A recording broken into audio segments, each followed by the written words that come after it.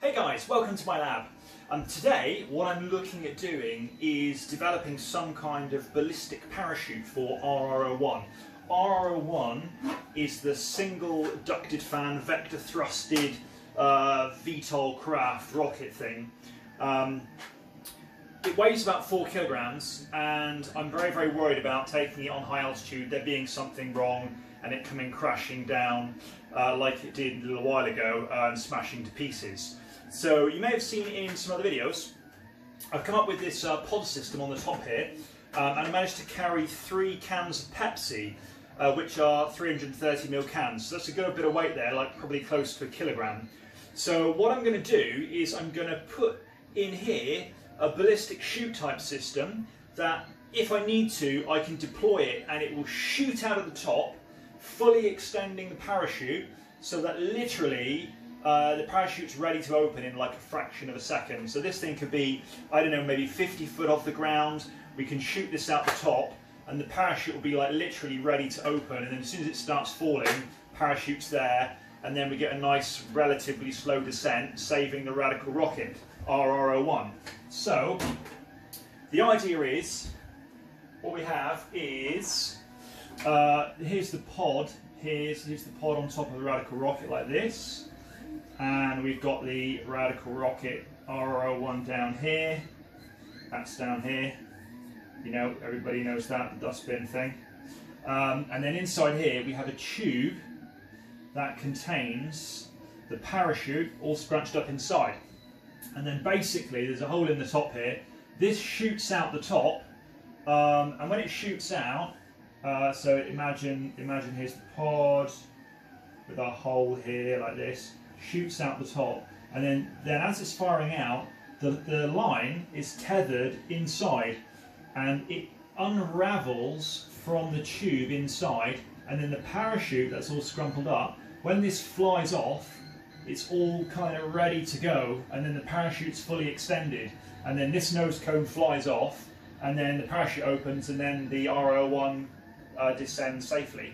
So that's the idea. So I've got a cardboard tube with line inside, and then the idea is that there's going to be a nose cone on here, which I've designed already, which you can hear 3D printing in the background. This fires off. Obviously this has happened really quickly. This gets extended out, and then it gets to a point where this has got mass, maybe still a little bit of thrust, and this is attached obviously to RR-01. This flies off, and then the parachute is ready to go, and then literally within a few feet it opens out. It's going to be a much bigger parachute than this. This is just a test one.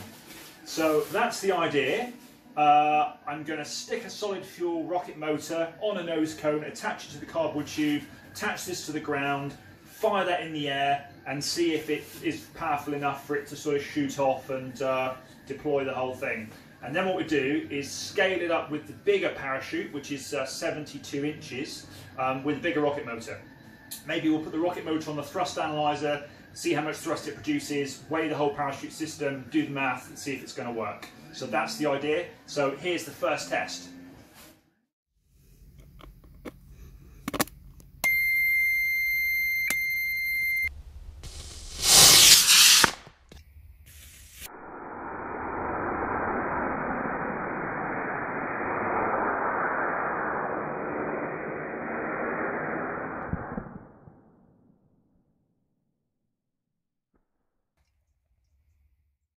So I learned a huge amount from that test. What I noticed was the line that I've tethered to the actual rocket, which obviously I didn't want to lose. What it was doing was it was pulling on the front of the tube and it was turning it around. So by the time the other line tightened up, it wasn't pointing in a straight line, so it didn't pull it out. It kind of pulled it at an angle. So there's a good possibility it could have actually just pulled it straight out. So what I'm going to do is I'm going to put a straw down the bottom so that the line can be tied to the nose cone at the end, because obviously that's the heaviest part with the motor. I don't want to risk just tying it to the tube in case that flies off. So I'll tie it to the around here and then have the line going down and then through a straw at the bottom. so that when it's flying, the line will be basically at the bottom, keeping it going in a straight line.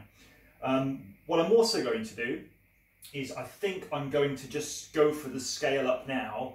I'm going to try for the D-class motor, which is much more powerful, and I'm going to put it in the thrust analyzer first of all and see what kind of power we get out of it and where that power is in time on the thrust power curve. So I'm going to do that now. Okay, this is the D12.0 booster thrust test using the thrust analyzer. Using a custom built ignition system, Estes rocket motor. I've got the thrust analyzer app open, which is going to measure the thrust, and I've got the thrust analyzer rig down there with the motor all ready to go.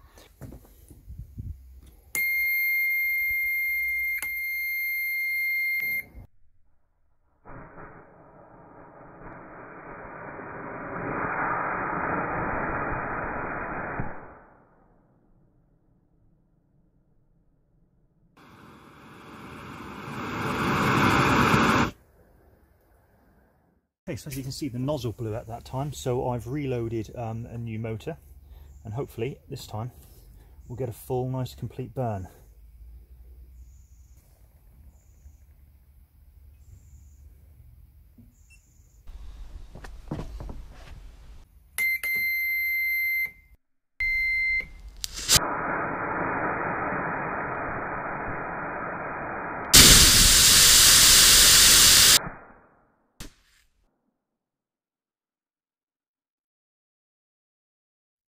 Okay, so it looks like we've got about 800 grams of thrust to play with. Now the new 72-inch ring parachute's about 350 grams. So all we need to do is find a larger cardboard tube, redesign the nose cone and the motor holder, and retest. Now that's going to be in part 2. So thank you again for watching, guys, and see you all in the next video.